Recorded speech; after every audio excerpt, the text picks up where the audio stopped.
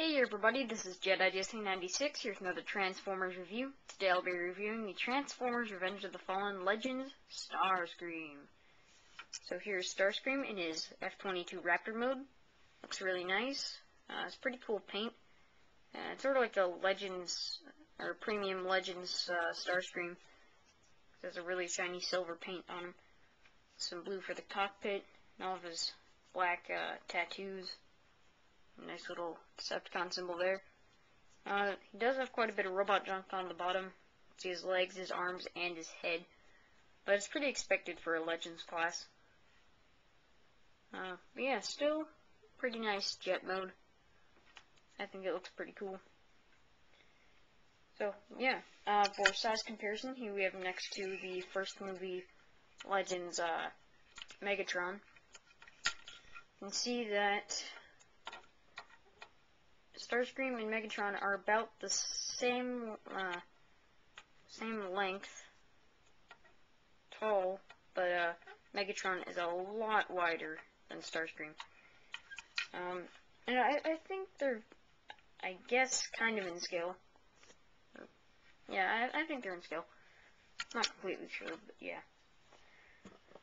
So, yeah, to transform him, what you want to do is just, fold this cockpit up. See, flips around and it sort of just rests in there. And then you just untab the legs from each other. Just rotate them around. Like that. Then you just take his arms, fold them down. Just, they should be like that. Just want to rotate them. Like that. Just fold down these wings, and there you have Starscream in his robot mode. Pretty nice robot mode. For a Legends class figure, he does have a really good robot mode, I think. So, yeah, I think they did a really good job on this figure. And it's even from the first movie line. This is just a repaint of the first movie one, so yeah, pretty cool. You can see he has a pretty decent head sculpt, with red eyes and stuff. And you can see even more of his tattoos stuff. His arms are pretty long, but I don't really care. Yeah, that's pretty much it. Not really much else to show, besides some of the detail you can see there. So, yeah, for articulation, his arms can rotate 360 degrees, as well as go out from the body just a little bit, and in. His arms can bend at the elbow and rotate 360 degrees at the elbow. And his legs can go just forward just a little bit, and back to there, and out. So, he has actually pretty good articulation for a Legends class. So, like I said before, he's a really good Legends class figure. So, yeah.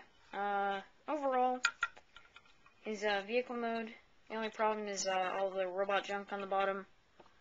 His robot mode, there isn't really any problems with the robot mode, actually. Maybe you could count these wings as robot junk or something, but they actually kind of look cool like that, so. Overall, I would highly recommend picking this figure up. It's really awesome. And it's on clearance now at Target for only $3.48. So, yeah. One thing for size comparison, here we have next to the Robot Heroes Starscream. So he's a little bit taller than him. And we have next to the first movie, Legends Prime. This is actually Nightwatch Prime, as you can see. I think they're kind of out of scale, but they're about the same size. So yeah, like I said, I highly recommend picking this figure up. So yeah, thank you for watching my review, and this is Jedi Jesse96, signing out.